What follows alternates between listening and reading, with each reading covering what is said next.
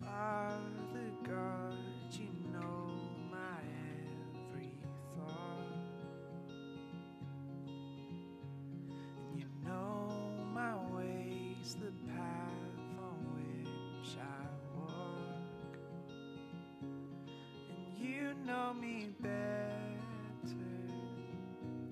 than I know myself, and you've known me longer than anyone else. Such knowledge is too wonderful for me, and I can't even understand it. Such knowledge is too wonderful for me. I can't even comprehend it, but I know you see. Oh, this I know you see. Oh, I could walk where men may never tread, or plunge the depths where I could make my bed, but I never went hide and seek. You're so good at finding me, only lost in the mystery of the depth of your love for me. Such knowledge is too wonderful for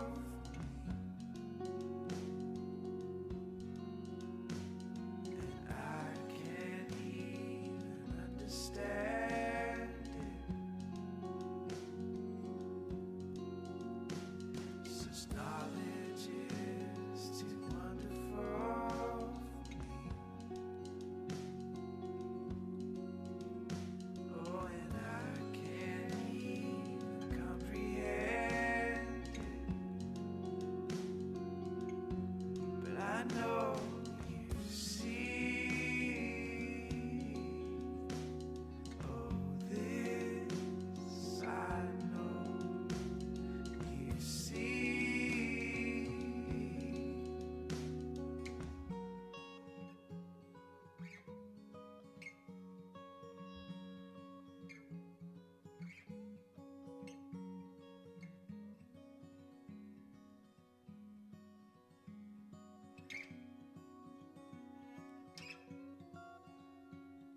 And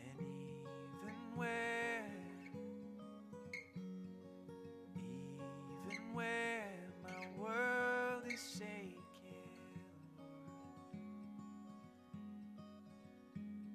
your hand will hold me still.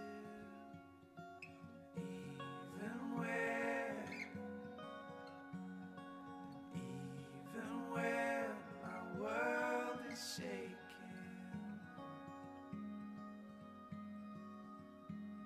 your hand will hold me still.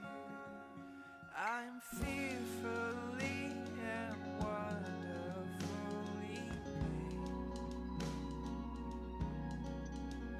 I'm fearfully and wonderfully made. I'm fearfully and wonderfully made.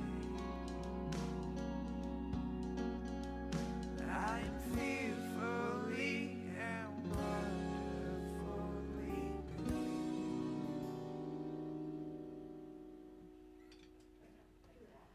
And we've got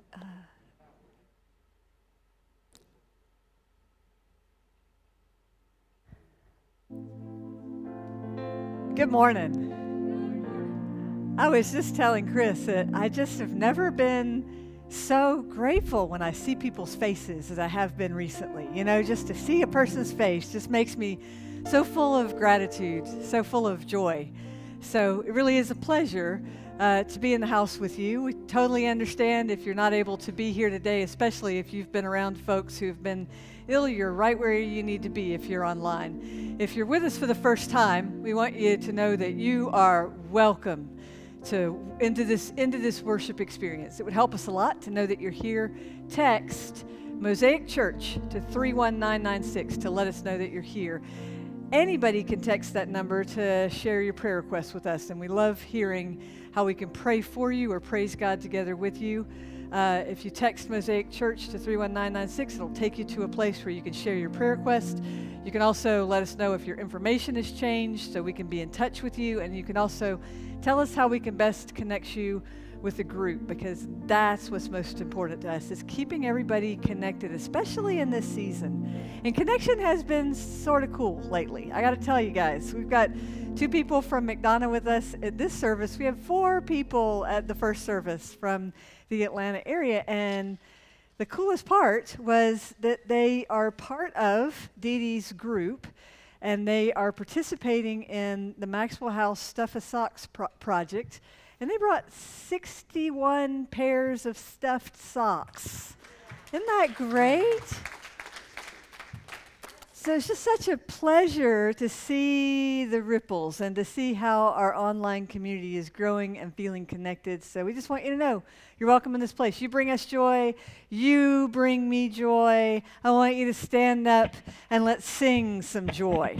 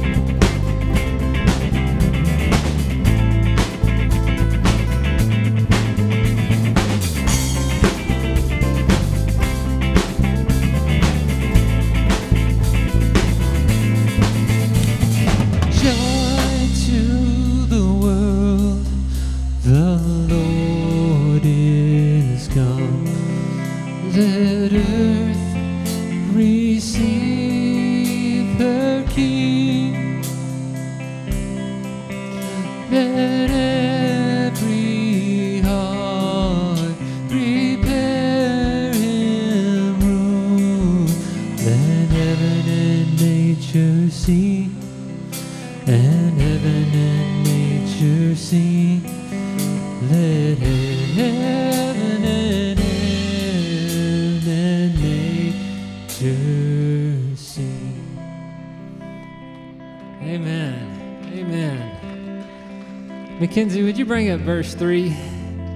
As I was singing this, it just made me think about this accursed pandemic and just thinking that the grace of God, the goodness of God is hitting every part, every place where the curse is found. It is being overcome by the grace of God. So let's just sing this from that place.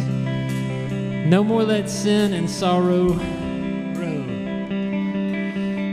No more let sin and sorrow grow, nor thorns infest the ground. He comes to make his blessings flow, far as the curse is found, far as the curse is found, far as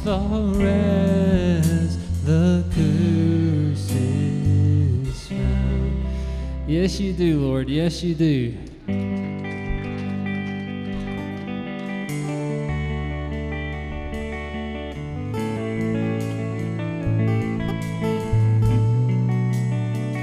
You are here, moving in our midst. I worship you, I worship you. You are here, working in this place. I worship you, I worship you.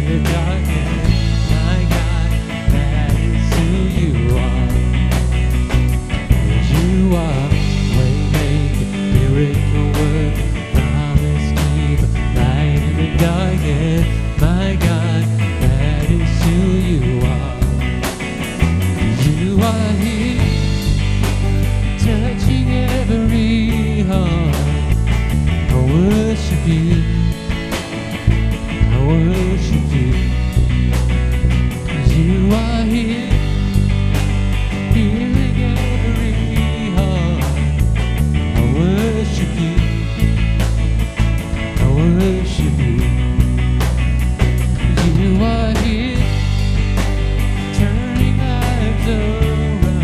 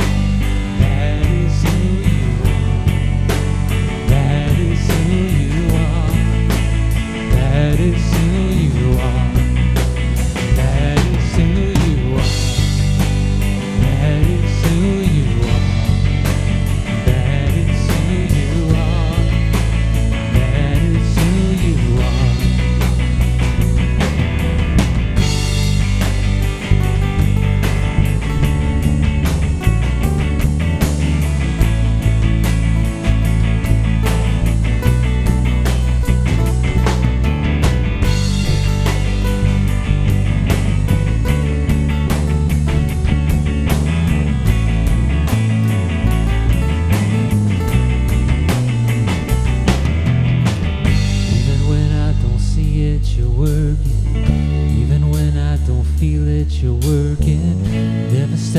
You never stop working. Never stop, you never stop working. Even when I don't see it, you're working. Even when I don't feel it, you're working. You never stop working. You never stop working. Even when I don't see it, you're working. Even when I don't feel it, you're working. You never stop working. You never stop working. Even when I don't see it, you're working. Even when I don't feel it, you're working. You never stop working. You never stop. You are waymaker, miracle worker, promise keeper, light in the darkness. My God, that is who you are. You are waymaker, miracle worker, promise keeper, light in the darkness. My God, that is who you are. That is who you are. That is who you are. That is who you are. That is who you are. That is who you are. That is who you are. That is who you are. That is who you are. Church, tell him who he is to you.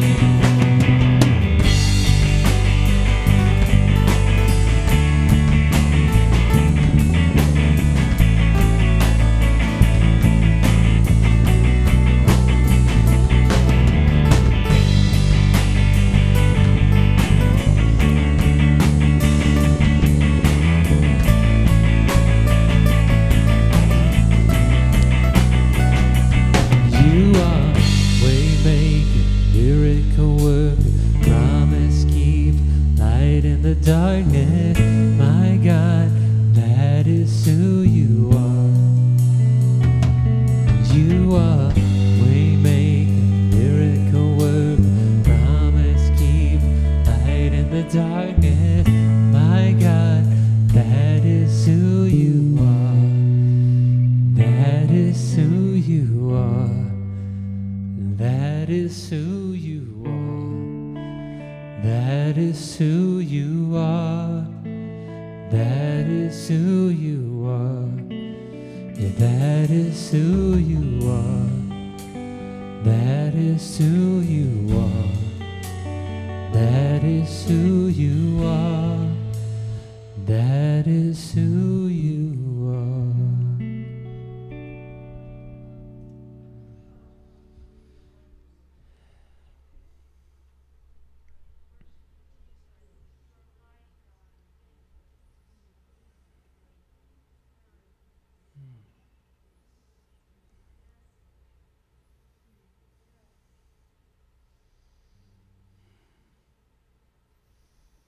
Lord, we bless your name. We bless your name. And Jesus, it is our joy and it is our honor for you to be Lord. And Jesus, we invite you to mess up our service. We just invite you to do whatever you want to do in this house right now. Do it. Do it.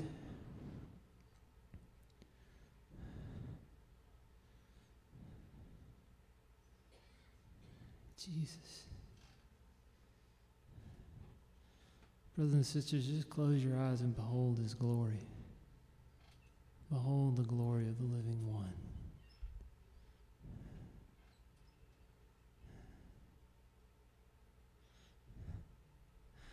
I have died, and yet look, I am alive.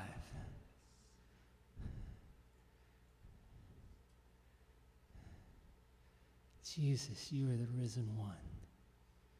You are the risen one, King Jesus. Yes. Yes.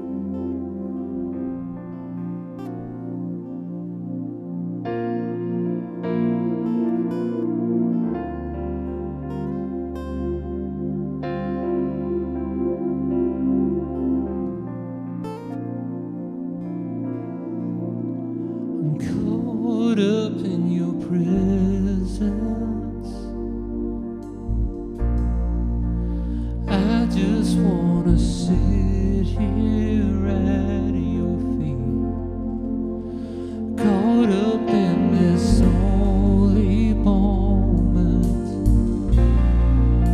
I never wanna leave. Oh, I'm not here for blessing, no.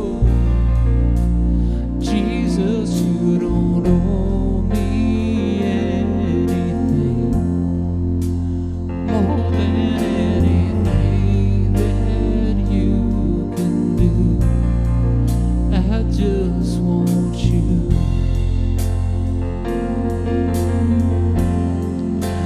Caught up in your presence. I just wanna sit here at your feet, caught up in this holy moment. I never wanna leave.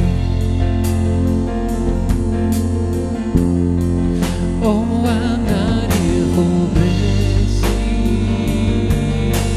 no.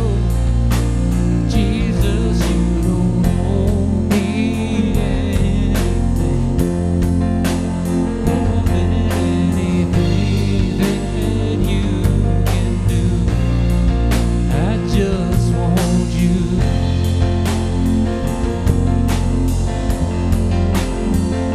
And I'm sorry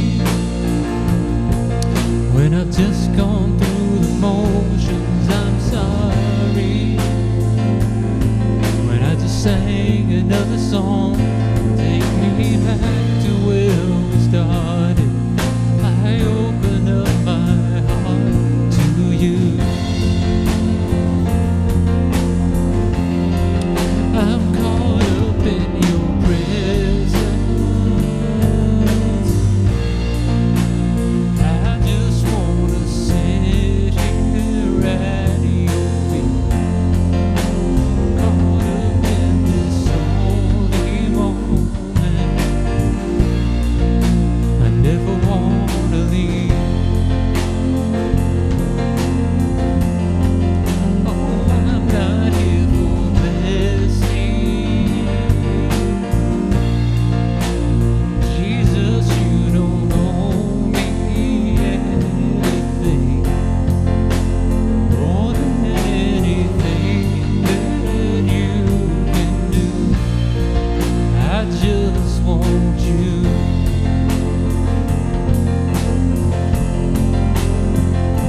And I'm sorry when I've come with my agenda. I'm sorry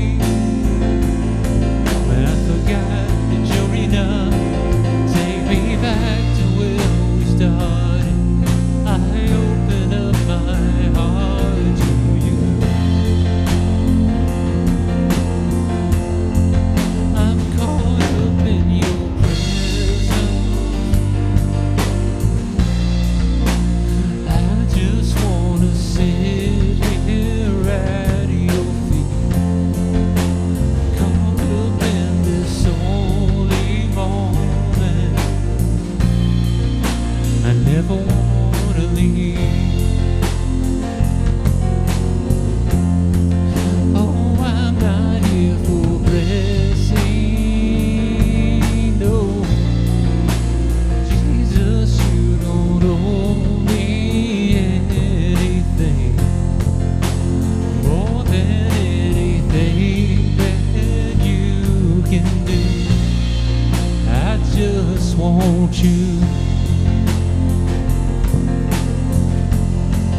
I just want you and nothing else, and nothing else, nothing else will do.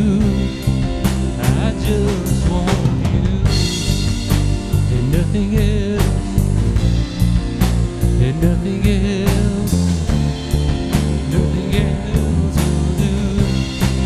I just want you and nothing else, and nothing else.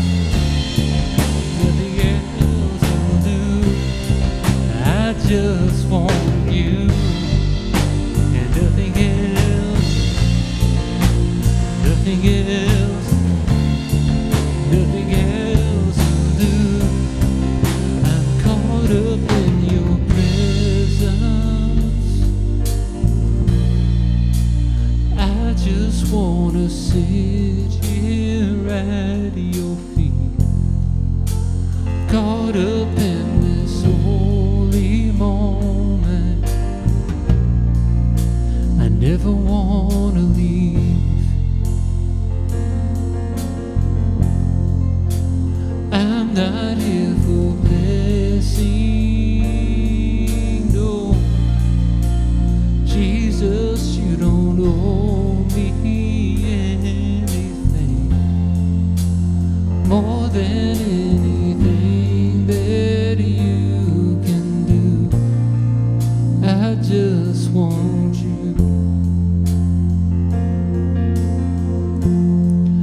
I just want you and nothing else, and nothing else, nothing else will do.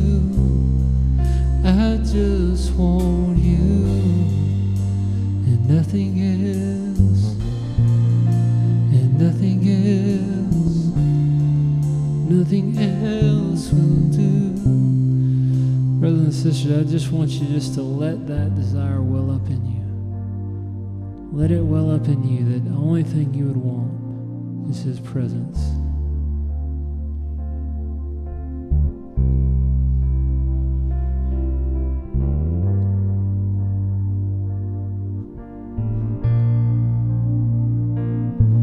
Lord, pour out that grace that we would want you.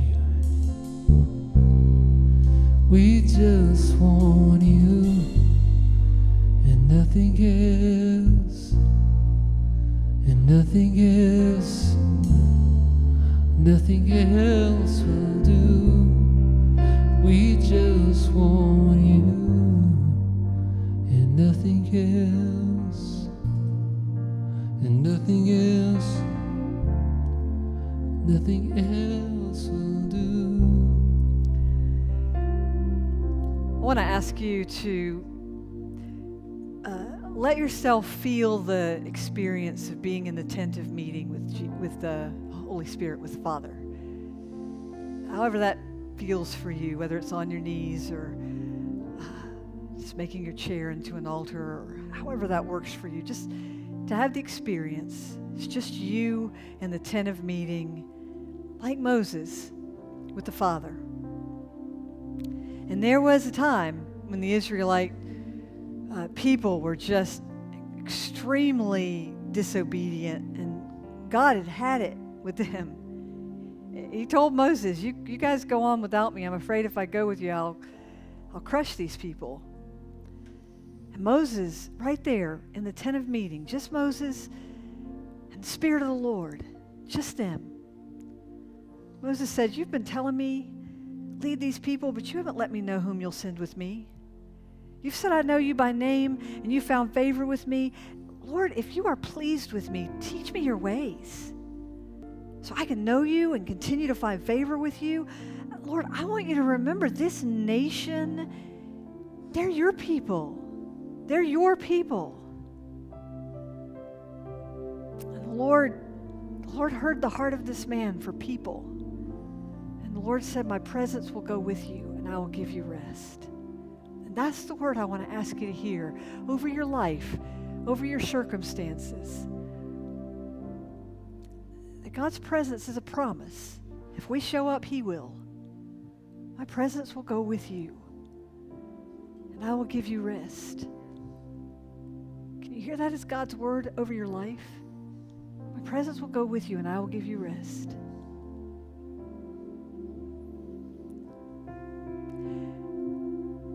That promise ought to provoke in us confession.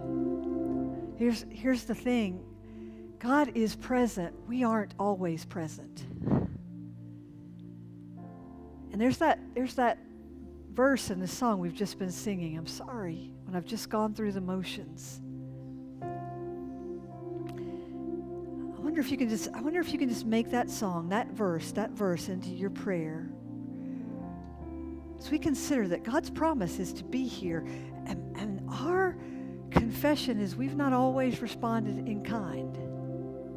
Yeah. And I'm sorry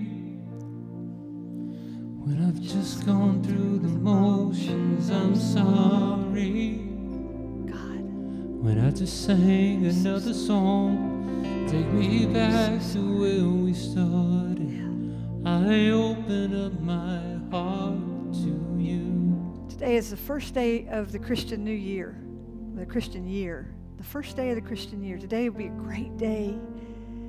Say, Lord, I am sorry for going through the motions this year. Take me back to where we started.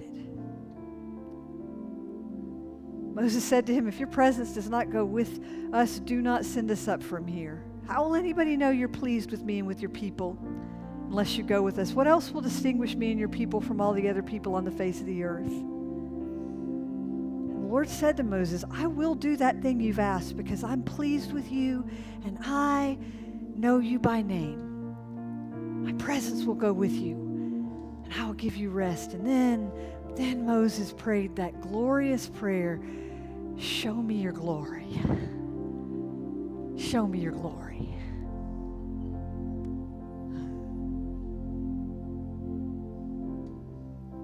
Show me your glory, Lord. And God passed by Moses and he said, I am the Lord, gracious, full of mercy, steadfast love, slow to anger. God, in the face of that, God, we're humbled. We're sorry, God. We're sorry for going through the motions, and we're sorry for multitasking our way through worship, and we're sorry, God, for dialing it in way too often, dialing it in. We're sorry, God, for having gotten off track, and we're praying, Jesus, that you get us back to that place where we want nothing but you. Nothing but you. I just want you. Yeah. And nothing else. Nothing else, Jesus. And nothing else. Nothing else will do. Make this your prayer. I just want you. Yeah. And nothing else. Nothing else. Yeah. Nothing else will do. Jesus. Show me your glory. Yeah. Jesus. Show me your glory, God. Show me your glory. Yeah. Show me your glory, God. And I long to look on the face of the one that I love, long to stay in your presence is where I belong. Well, show me your glory. Show me your glory, God. Show me your glory. Yeah. Show me your glory, God. Lord, my prayer for us is that your presence would go with us into this time of worship. That we would sense ourselves in this tent, in this holy tent, totally present to you as you are totally present to us. And Lord, we do ask that you would show us your glory. Make us worthy, God. We want to experience your glory, God. We want to know your presence. Jesus, we want to know your presence. To be present to you as you are present to us. Lord Jesus. Lord Jesus. We love, honor, and worship you. We love, honor, and worship you. Just sing this one more time. Just, I want nothing but you. Just want nothing but you. I just want you. Jesus. Jesus. And nothing else. Yeah. And nothing else. Nothing else will do. I just want you. And nothing else. and nothing else, Jesus, nothing else will do. Yeah. Lord, your word says, Moses said, if I found favor in your eyes, then go with us. That's our prayer, God. If we found favor, go with us. We love, honor, and worship you, Jesus, and all God's people said. Amen. Oh, what a glorious, glorious opportunity just to worship, just to be in his presence as he is in our presence. He's here. Yes, ma'am. He's here. What a glorious thing. So if you are worshiping with us for the first time, it really is a privilege. We're just grateful. Please receive this service as our gift to you. If you're part of the family of faith, the body of Christ, then we appreciate your being with us as members or as partners in ministry. If you're online with us, you can give by texting GIVEMO, GIVEMO, to 73256. If you text that message to that number, then it will take you through a process that will allow you to give. You can also give by going to our website, mosaicchurchevans.org. Click on the Give tab, and it will take you through the same process. If you're here in person, you can give online, or you can give through one of these little boxes that are by the exit as you leave. It means the world to us who are doing this vocationally, that you continue to support the ministry so that we can continue to reach people beyond the walls. And so thank you. Even more, thank you for making giving part of your worship life. It's what we've been instructed to do since the days of Genesis. And so thank you for making giving part of your worship. Thank you. So we're going to be in Luke chapter 1 today. You can find it if you need to go ahead and do that, but we'll take a minute to get there as usual. You need a Bible, something to write with, and something to write on so that you can engage the message fully. And we are now in Advent. Today starts that whole season, which really is the beginning of the Christian year. So today is day one of an opportunity to start over again. And it's a day I have been waiting to get to since last year. We did a pre-Christmas message about a month ago as a way of wrapping our heads around the fact that Christmas is coming. We can't stop it. I told you in that message that I planned this year's Christmas message last year on Christmas Day. It happened because of an email I got, which came at the end of what felt to me like a particularly stressful Christmas season, and that was before we even knew what stress was. Last year, we were already struggling. I don't know why, but it just seemed like there were more people, at least in my world, who were experiencing even more tension, even more stress. It's like, we love Christmas, but we don't much like Christmas. We put up with it, but we'd rather not. Almost like that cousin at your, holiday gathering that you love, but you don't really, like. That's been Christmas for a lot of Christians. And I suspect we let ourselves go down that road because we haven't consciously thought through the memory that this holy day is for us. It's ours. It belongs to us. We get to decide how to live this. So on Christmas Day last year, I got an email from someone in our community who actually had remembered this, that Christmas belongs to us and comes with a responsibility to live it faithfully. And here's what she wrote. She wrote, I hope you're all having an incredible Christmas Day. Today, my family and I are discussing the possibility of creating our own Christmas tradition. For as long as I can remember, this time of year has been a source of anxiety, sorrow, guilt, and the longing for it to be something more, something else, something joyful. So I have raged against it in my spirit, dug my heels in against it, and I have found every excuse to avoid caring at Christmas. But I will no longer be angry at the season for the joy I failed to find for myself. Christmas does not owe me anything. Today, it finally occurred to me that Christmas can be for us whatever we choose it to be. Old things have passed away. I have to let them die. And out of the ashes will be born a new thing, a God-honoring thing, a loving expression of the gift that is Jesus, a loving expression of all that redemption is in all its beauty and glory for Jesus. That one line from that email, Christmas doesn't owe me anything, that resonated with me. That got me. It was a feeling I had been sort of trying to process all season last year, feeling like, wait a minute, we're the ones this holiday is for, so why does it come to so many of us as a stressor? And is that how we want to honor our Emmanuel? Do we, the ones this holiday is for, want to be the ones who are complaining most about what it's become? Or do we want to honor our Emmanuel differently? Of course, last Christmas we had no idea we'd be here this year. If we thought last Christmas was stressful, well, we'd give anything to have last Christmas back. Amen? So this is going to be a very different Christmas season.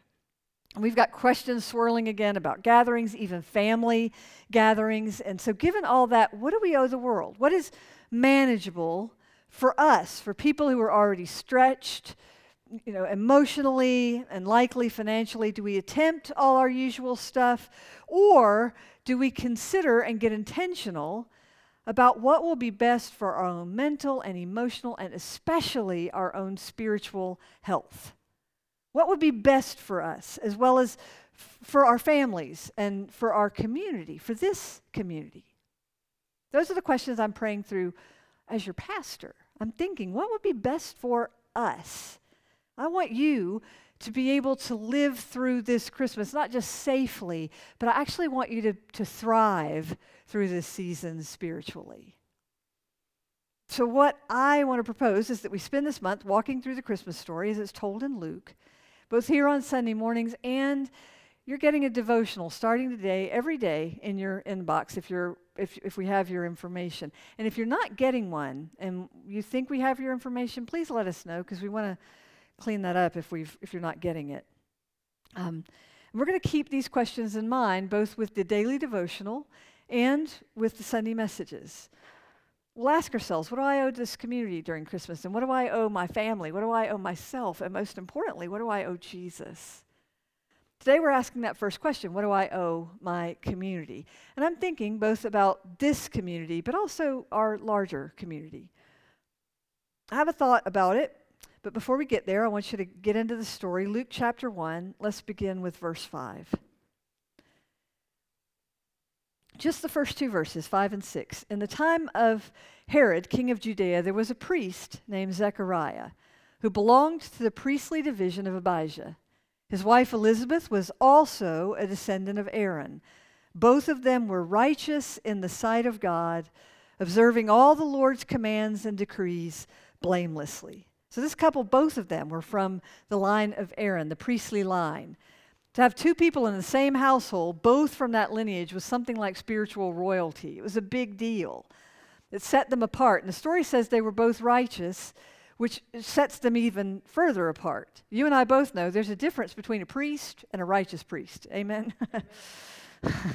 Elizabeth and Zechariah took their call to the priesthood seriously. They quietly, faithfully followed God out of pure and obedient hearts. And in fact, that's the first kind of principle I get from their story. It is that God honors faithful hearts. God honors faithful people. God uses faithful people. You should write that down. God uses faithful people. Write that down. And Zechariah and Elizabeth's child, John, would take faithfulness to a whole other level. I've often wondered if John the Baptist actually knew. I mean, can you imagine? You're going through, you're kind of living out your life faithfully. You have no idea that the whole world will be talking about you 2,000 years later. Did John have any idea that he was fulfilling Isaiah's prophecy, that he would prepare the way for the coming Lord? Or was he just a guy who wore sackcloth, lived in the woods, ate bugs because that's what he does for a living? I mean, that's the way he does life. Did he know he was prophesying when he called people to repentance? Did he know he was preparing the way for Jesus? Or was he just doing what he knew how to do because it was all he knew? He was so deeply entrenched and immersed in his call that he had a bad case of what my mama called can't help it. The case of I don't know what else to do but this. Are all these people, Zechariah and Elizabeth and John, really that bright, or were they just faithfully doing what they knew to do with no real idea of where it would lead? that witness teaches me, actually, that maybe my job is not, Carolyn, don't do that Freudian slip thing, not trying to figure out the line between A and B, but just do the thing I know I'm supposed to do. Amen. You know, it comes from the deepest place in me. The last few weeks, every sermon, it seems like there's been like one line that I preach to myself. And I don't see it when I write the message, I see it later. And that line that I just shared with you, that's the one that sat back in my chair and was like, oh my goodness, that's for me. Just do the thing I know I'm supposed to do. Just do the thing I know I'm supposed to do. Because somewhere deep inside me, there is a very, very joyful person who just wants to love the crazy out of people. Not y'all. Y'all aren't crazy, but you know, the ones we know that we're all trying to reach. And just wants to preach the paint off the walls and wants people to know Jesus. But I get in front of people and something else shows up. And I just heard the Lord say, no, just do the thing you know you're supposed to do. Amen. Just do the thing that is so deep in you that you can't help it. Wouldn't that be a great way to live the season? Just do the thing that is deep inside you. And learn the voice of God. Because you don't want to do the thing that the crazy voice inside you is telling you to do. You want to do the thing that the Holy Spirit's voice is telling you to do. So learn the voice of God. Really learn it. That's a huge lesson from the life of Zechariah, Elizabeth, and John. Learn the voice of God and seek faith, more faith. Lord, give me more faith, please, because my faith is such a remarkable gift from the Lord. It is my connection back to the Father. It is my lifeline and my treasure and the cord that channels the Spirit's power. My faith is the channel. Last week I gave you a breath prayer, just a one-line short prayer. It was infuse me, Holy Spirit, with joy. I want to give you a different breath prayer this week. One line, infuse me, Father, with faith. Write that down. Make that your prayer this season. Say it every day this month, and especially on the days when you don't know how it's all going to turn out. Infuse me, Father, with faith. And I want you to listen, there's something else in this story too that's just powerful. It gets my attention because it reminds us just how intimately involved with faithful hearts God can be. It's in their names. Zechariah literally means Jehovah or God remembers. And Elizabeth's name literally means oath of God. So when Zechariah and Elizabeth married each other and came together, they literally became Jehovah remembers his oath, or God remembers his promises. How awesome is that? So this couple is sort of a walking prophecy for Israel because Israel was desperately watching and waiting for God's promised Messiah. But for over 400 years, there had been no memorable written prophetic voice for them. 400 years, after a while, that begins to feel like rejection. Like they've been forgotten, like maybe God had changed his mind on them, or like maybe he'd gone back on his promise. But here in this couple, God makes a statement for those who are spiritually sensitive enough to hear it, to pick up on it. He announces that he has not forgotten. He has not rejected his people. God keeps his promises. That is so fundamental, and you need to write it down because somewhere way back there, God spoke a promise into your life. He hasn't given up on you. He hasn't given up on you. That's an eternal word. If you feel like God has forgotten you or has forgotten us or has changed his mind about humanity, you need to go back to Jeremiah 29:11. This is a word from God spoken over the people of Israel after they've been sent into exile from Jerusalem to Babylon. It would be like somebody evicting you from your house and sending you to, I don't know, New Jersey. Not the place you want to go. Unless, of course, you're a person who loves New Jersey. Don't take it personal. I'm just saying. For us in the South, that would be pretty rough. And he tells them, make the best of it. Because even though it might not be the best situation, God will be with them, and eventually He will get them back to Jerusalem. That's what God says in Jeremiah. He won't forget them. And He tells them, Jeremiah 29:11, remember, He's talking to Israelites in exile in Babylon. He tells them, I know the plans I have for you, plans to prosper you and not to harm you, plans to give you a future with hope. We want to grab that one verse, take it out of context, and paste it into every whim and hope we have. But that was God's word for the Israelites. It served a specific purpose in keeping them encouraged during their exile. But it does teach us something. God's word for the Israelites teaches us that God does work from a plan. That was God's word for them, but it is an eternal word. It is God's word for us too. God works from a plan. He didn't just create you and then wonder what you're good for. If there was no plan for your life, you would not exist. He's not going to abandon you now. So here's the promise. From the moment God dreamed you, God has had a plan for you, a preferred future. You may not have chosen to live that preferred future, but God has had a preferred future in mind for you. And this word extends to all God's people. In fact, it begins there. He has plans for us, and nothing can separate us from that. Paul in Romans 8 tells us God is for us, and nothing else in all creation is able to separate us from the love of God that dreamed us up and placed into us a purpose. And you may be saying, well, that's all well and good, but everything I was hoping for was shot to smithereens in 2020. So what about my crushed dreams? I don't know where this is headed or what my life is going to be like on the other side of it. I saw this just this weekend, a ministry leader, a nationally known ministry leader posted just this one sentence. He said, I don't know if so much of what we're seeing among clergy right now is burnout or just people who have lost their will for ministry.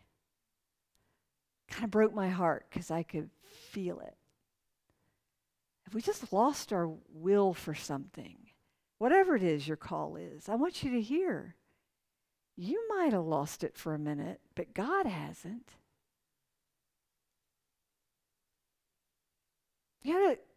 John chapter 17, Jesus is praying for his friends. And he prays for the ones who were with him when he walked the earth. But then, I want you to hear this, he prays for the rest of us. He says, I don't want to pray only for my friends. I pray also for all those who will believe in me through this message. And Jesus goes on to say that what he's praying for is that anyone who believes will be brought to completeness. That's sort of an astonishing thought to me, that Jesus is praying for any who believe in him. But he's not just praying that you'll believe in him and get out of hell. He's praying that you will be brought to completeness, that you will find wholeness in this life. Amen. He's praying that we will be in perfect union with God and his plan in this life.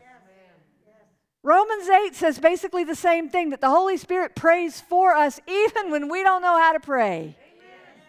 So take all that together, what Jeremiah and John and Paul and Jesus have all said, and it adds up to this one amazing promise that God, with all he has, Father, Son, and Holy Spirit, is for us. He has created us with a purpose in mind. He has a plan for us. He has not forgotten that or given up on us. Jesus is still praying for you right now.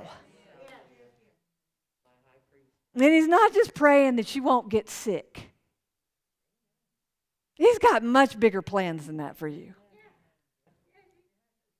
He is praying that you will experience his glory. Yes.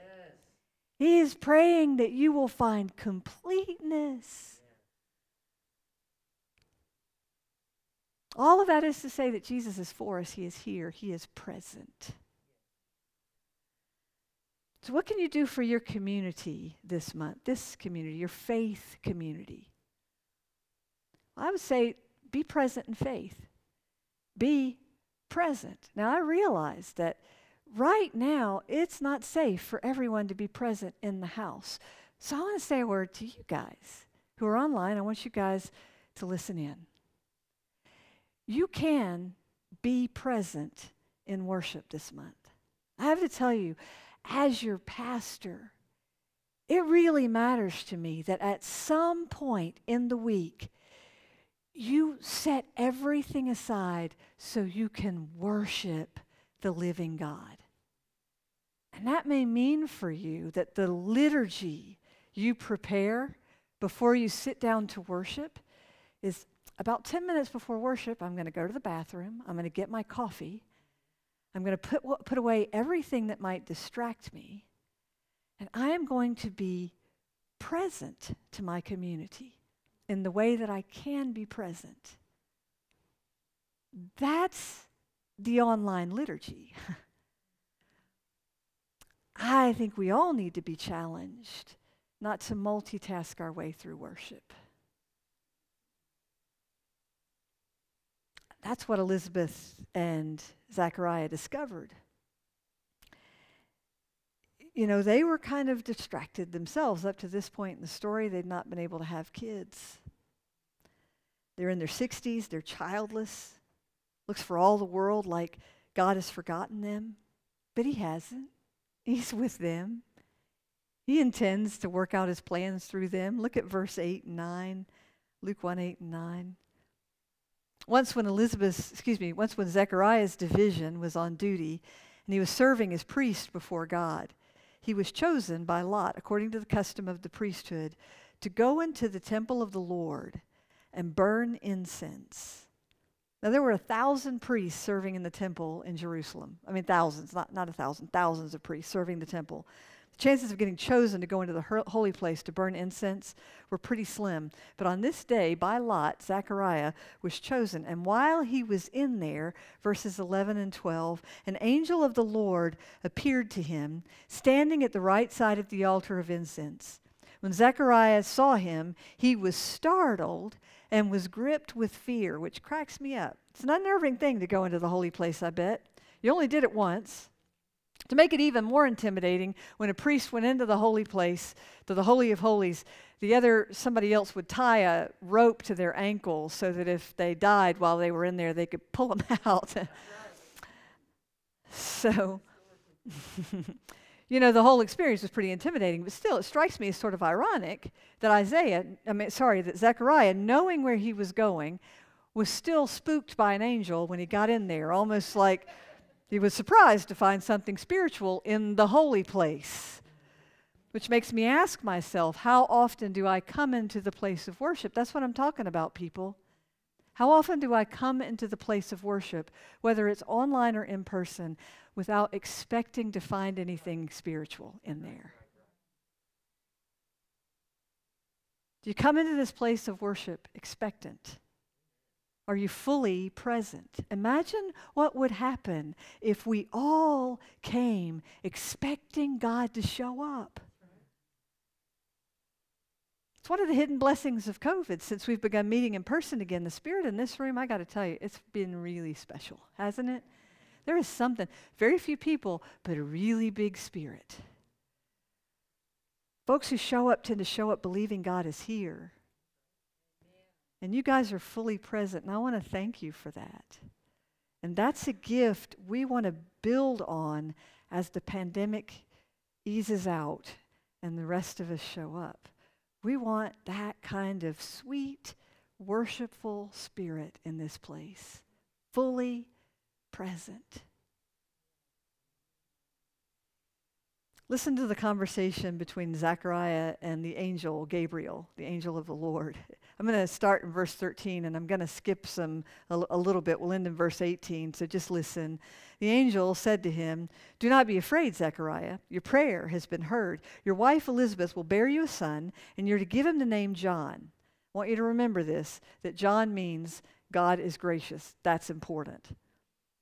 He will be a joy and a delight to you, and many will rejoice because of his birth, for he will be great in the sight of the Lord. He will make ready a people prepared for the Lord. And then verse 18, Zechariah asked the angel, how can I be sure of this? I am an old man, and my wife is well along in years, which is not the right answer, clearly. Gabriel is not amused. I don't think Gabriel has much of a sense of humor. I don't know if all angels are like that, but Gabriel does not have a sense of humor. Gabriel is like, you're asking an angel how a miracle is possible. Okay. And we have to wonder, too, about Zechariah, if there was some bitterness in what he was saying, maybe. You know, I'm already old and you're coming here. My wife is already up in years, and now you're doing this. Maybe he felt like God had given up on him. We know he wasn't just honestly trying to understand because of the way the angel responded. Evidently for Gabriel, this was like giving someone a gift and then having them give it back. And we, as we say at Mosaic all the time, when God gives you a gift, take it. So the angel was a little miffed, and Zechariah didn't seem excited, and he tells him so. Verse 19, look at verse 19. The angel said to him, I'm Gabriel. I stand in the presence of God. It's sort of like, are you serious? I am Gabriel. I stand in the presence of God. And I have been sent down here to this God-forsaken place, which is not God-forsaken, but I sure want to say it's God-forsaken right now because it looks it, to speak to you and to tell you this good news. And now you're going to be silent and not able to speak until the day this happens because you did not believe my words, which will come true at their appointed time. I just got to love that. How does Gabriel know? Because God keeps his promises.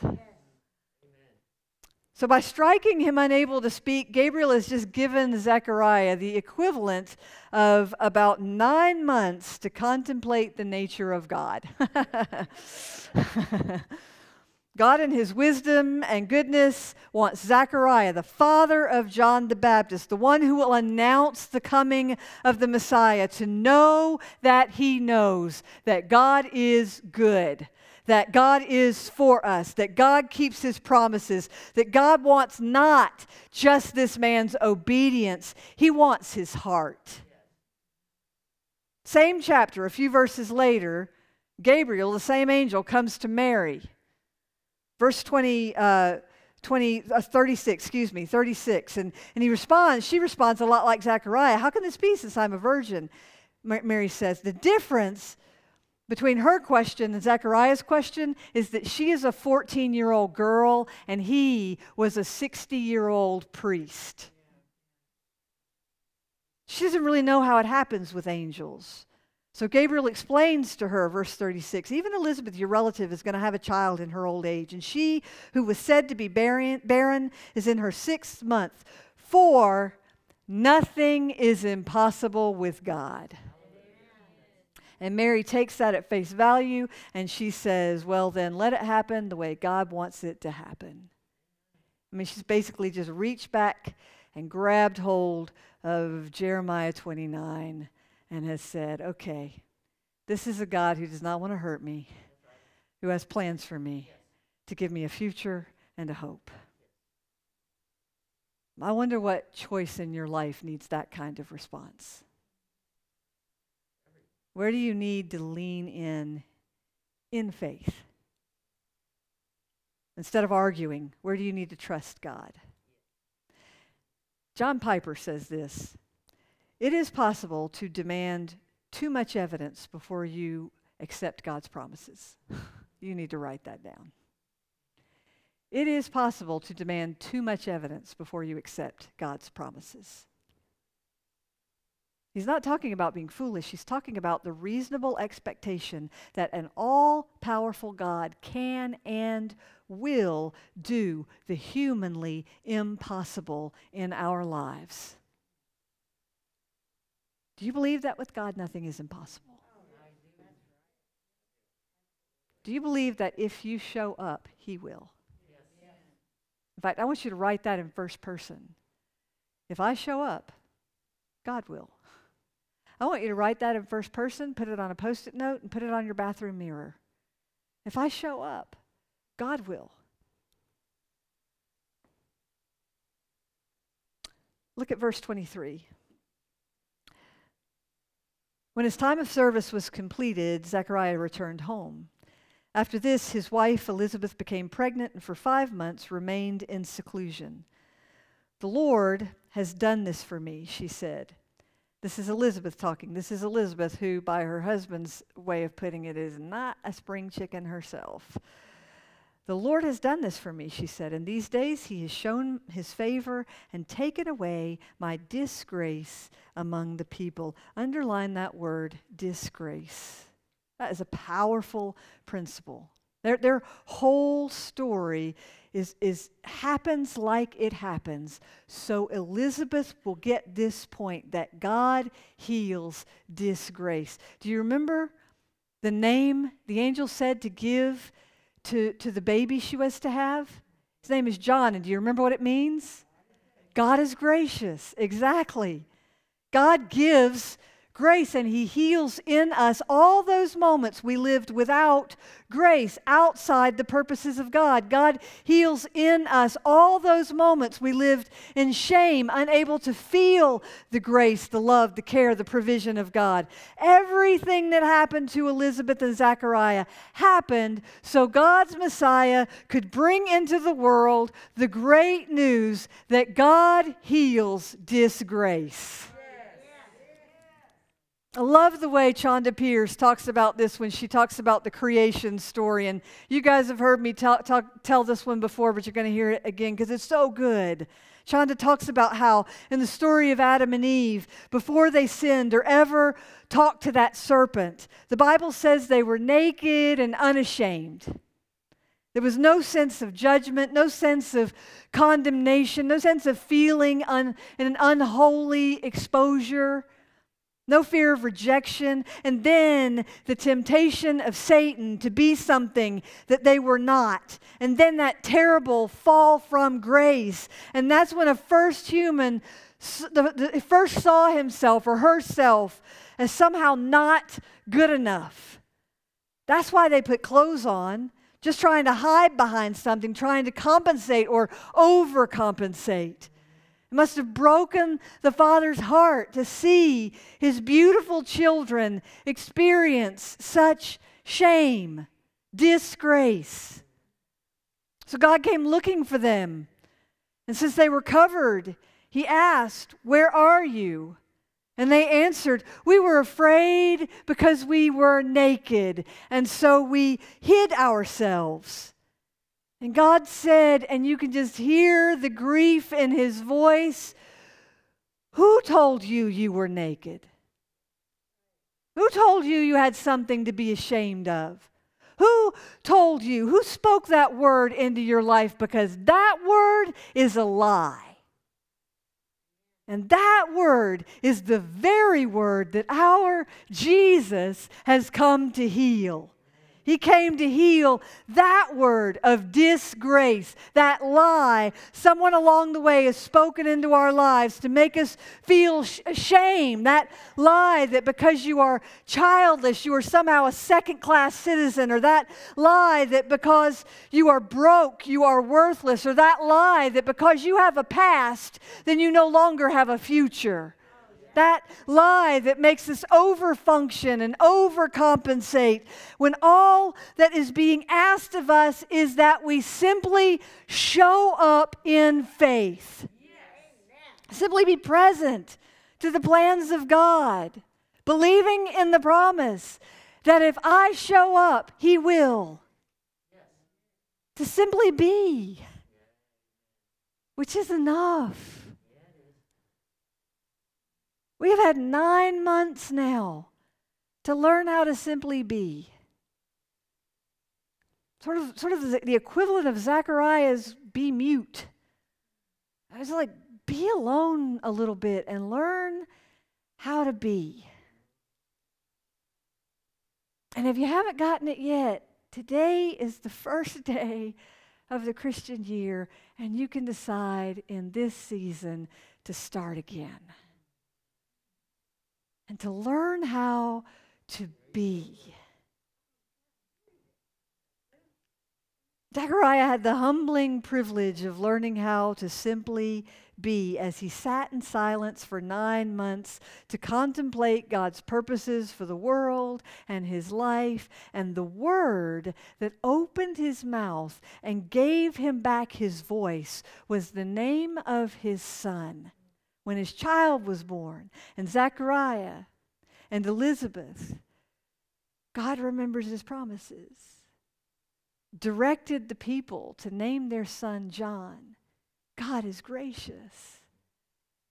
Zechariah got his voice back. And that word, grace, will give you your voice too. It's the word that allows us to live trusting that it is God's work, not ours. I want you to write that down. It is God's work, not ours.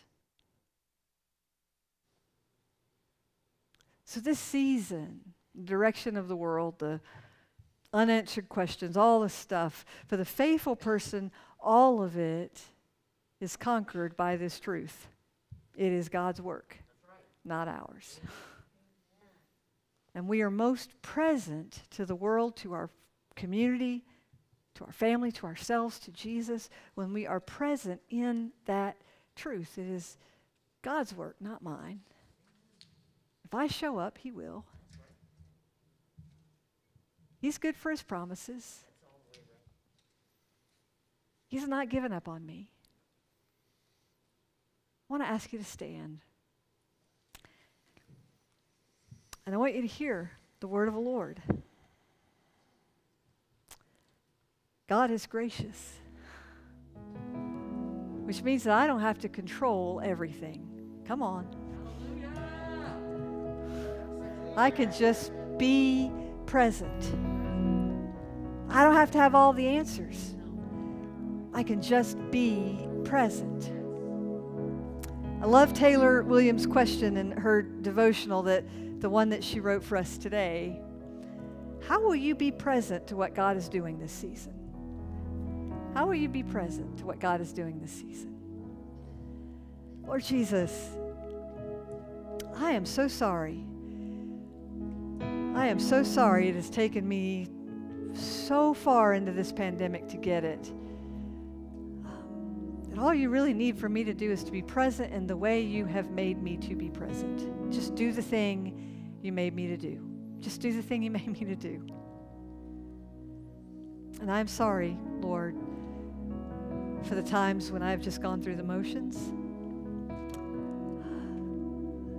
Sorry for kind of setting it all aside and thinking we'll just power through this and then we'll start back the way things were. Sorry that I have not seen how you can make even this work together for good, because I love you.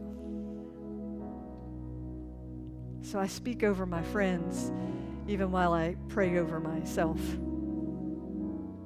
God knows the plans he has for you because he made you. And in this exile that we are in, he does not intend to harm you. We live in a fallen world, and a disease is wreaking havoc on a lot of people, and we don't deny that or downplay that. We just know what's true. That above the fallen world in the kingdom of God, he has plans for us. And even in a pandemic, he can live out those plans in us. There are plans to give us a future and hope. So, Lord, I pray that you would give it to us to grab hold of those plans and to be present to you as you're present to us. God with us. God with us. Emmanuel. Jesus.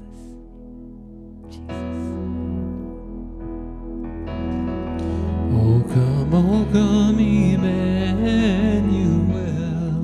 and ransom captive Israel that mourns in lonely exile here,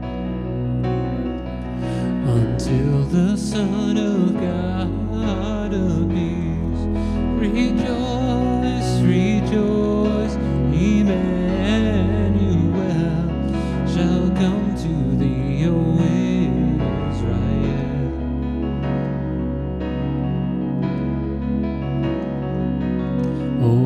oh Jesus, come and breathe thine own from Satan's tyranny. From the depths of hell your people save, and give them victory o'er the grave. Rejoice, rejoice, Emmanuel shall come to thee, O Israel.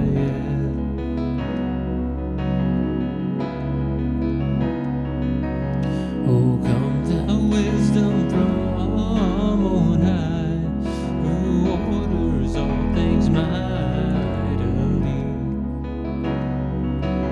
To us the path of knowledge show, and teach us in her ways to go. Rejoice, rejoice, Emmanuel shall come to thee, O Israel.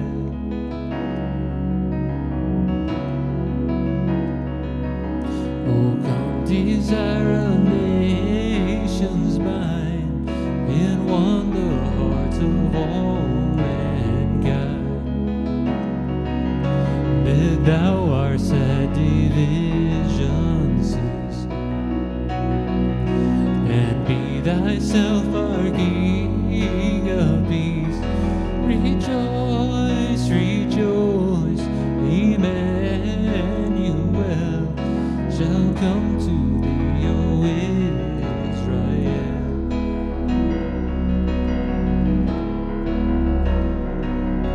Oh come, Emmanuel, and ransom captive Israel,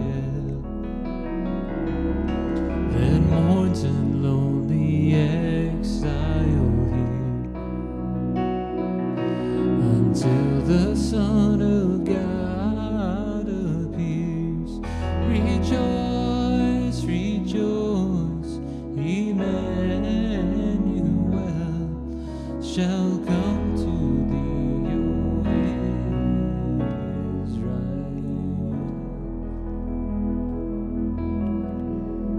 There's a line in one of those verses that talks about bringing us back into unity, and in a world that is crazy divided right now and with so much distance between us, it seems really important that we do the things we can do to bring unity and to encourage each other. One way you can be present to your community this season is by fully engaging in the online devotionals. I believe there's something real that happens spiritually when we read the same passages, pray the same prayers together. So I want to invite you every day this season to open that devotional, read the passage, and definitely pray the prayer at the end together. And let's use that to draw our community together, to be present to each other in all the ways that we possibly can. And let the Lord speak. Let the Lord encourage your spirit.